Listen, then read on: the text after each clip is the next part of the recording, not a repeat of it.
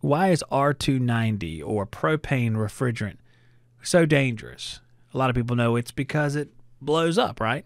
But what in fact makes that refrigerant, which is an A3, which means it's high flammability, what makes it so flammable? I mean, when you say it's flammable, what does that mean?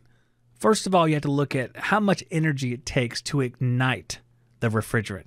In the case of propane, we're talking about a really, really small amount of energy, 0.25 millijoules, which is really, really small because if we make a comparison, a refrigerant like ammonia is still 300 millijoules, which is tons more. And ammonia is just middle of the road. We can go all the way up to something like 1, 2, 3, 4 YF, which is going to be exponentially higher.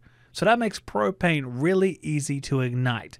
But there's something else that's really concerning about propane. It's the speed at which it burns. Propane is one of the highest burning velocity of refrigerants of all the refrigerants that we work with. 46 centimeters a second.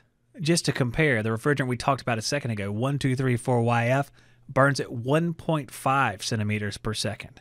Once you go over 10 centimeters per second, you're leaving the A2L category and heading into the A2 and A3 category of refrigerants.